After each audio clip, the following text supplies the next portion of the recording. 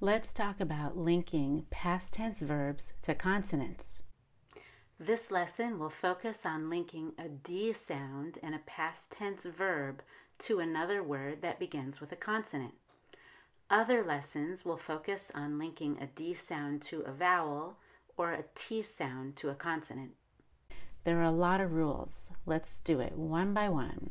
First of all, when the original verb ends in a T or D, we add an extra syllable when we make that ED. So when we say blurted, we have to have two syllables in blurted. And when you link blurted to another word that starts with a consonant, the D will be held. Blurted the. Now, I can make it a held D because it's very obvious that it's the past tense because it has its own separate syllable. So I don't have to be so careful with that D. And we always just go blurted the. We don't say blurted the. No way. Headed north. I just kill it at the end of headed.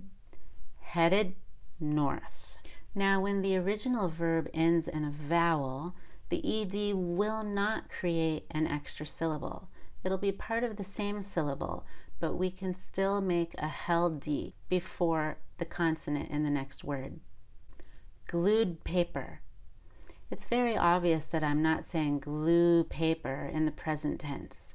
Glued paper. That stop is very audible, easy to understand, so that's why we make it a held D. Glued paper. Towed the truck. Now you could try going back and forth between the present tense and the past tense to make sure that there's an audible difference. Weigh the vegetables, that's present tense, versus weighed the vegetables, that's past tense. Weigh, weighed. Weigh the vegetables, weighed the vegetables. Allowed to go. Let's contrast that from the present tense. Past tense, allowed to go. Present tense, allow to go. Allowed to go, allow to go. Now when the original verb ends in an R or L, we're also going to make a held D when we add the past tense to that and connect it to another word that starts with a consonant. It'll still be very clear when we make the past tense, and we'll know it's past tense and not present tense as long as we make that held D where we stop breathing, really cut off the air. Settled near. So the past tense is settled, stop the D, and the present tense is settle. Oh, the L lasts longer. Settled near versus settle near. Grilled cheese. That's different from present tense grilled cheese. I want a grilled cheese sandwich, please. Blurred vision. Blurred vision versus blur vision. Blurred, blur. Blurred, blur. Squeeze those throat muscles to make that held D. To hold a D, touch your tongue tip to the tooth ridge at the top of your mouth. Then squeeze your vocal flaps together to prevent air from going through. In other words, hold your breath. Now, when we don't have any of those situations, we will make a slightly aspirated D. That's a quiet whispering D. Da, da, not a really loud D. So let's look at some examples. Changed clothes. So instead of doing a held D, which would sound like changed clothes, it's a little hard to hear it. It's hard to distinguish between the present tense and the past tense when we have a J sound and then a D and then a consonant. So now we let out a little air on that D, so it's very clear that we mean the past tense. Changed clothes. Let's try past versus present. Changed clothes. Present tense, change clothes. Changed clothes. Change clothes. Changed clothes. Waved quickly. Versus present tense, wave quickly. Waved quickly. Waved. Waved quickly. confused people. Present tense, confuse people. Confused, confused people.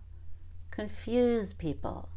Now, I could still do any of those with a held D if I wanted to, and I might do that if I'm speaking very fast and it's very clear from the context that it's past tense. There should be no ambiguity at all that I mean the past tense if I'm going to use a held D. Let's try some of them with a held D. Yesterday I changed clothes and then I went to the gym. Changed clothes, I didn't even release the D. Yesterday I changed clothes and I went to the gym. Can barely feel the held D there, but we know from the context because I said yesterday and I was speaking very fast. If I did that slowly, yesterday I changed clothes and went to the gym, that sounds wrong. It sounds terrible. You could very clearly hear that I said change instead of changed. So when you do that held D, it needs to be pretty fast. Yesterday I changed clothes and went to the gym. He waved quickly and walked out the room. Versus he waved quickly with a released D. He waved quickly and walked out the room. After he massaged me, I felt so much better. It's clear from the context that I mean past tense because I used the word after and then I said I felt so much better. After he massaged me, I felt so much better. After he massaged me, I felt so much better. Now, after a nasal sound like M, N, or NG, or before an H or a W, I'm very likely to make my ED a slightly aspirated D for clarity. Leaned forward.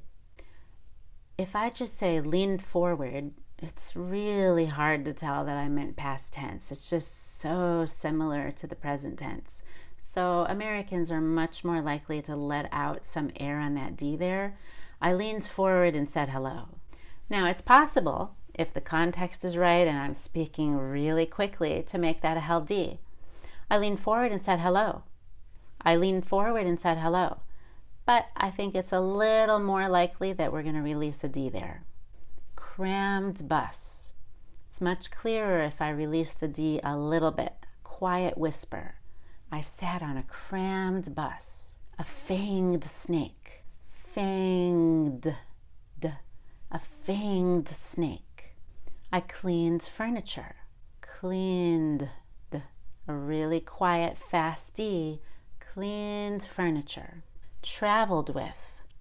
I might even go so far as to say dwith. Traveled with. A little bit like dwith, but really it's just releasing a little bit of D. Traveled with. Traveled with. Now when your past tense verb ends in a D sound and the next word starts with a Y, you can blend them together to make a J if you want. If you don't want to, you can just make a held D. Let's try it both ways. Enjoyed your company. Enjoyed your. I end up saying jur. If I want to do a held D and not blend, it would be enjoyed your company. I can do either one. Enjoyed your company or enjoyed your company. I personally like to do the blending. I think it helps make the rhythm better. Grabbed you or grabbed you. With the blending, it's grabbed you. Jew. You could also whisper the D since it comes after a B sound. Grabbed you. Grabbed you. For the full lesson on linking past tense Ds to consonants with more examples, see my Rhythm of English course on Udemy or Skillshare. The links are in the description to this video.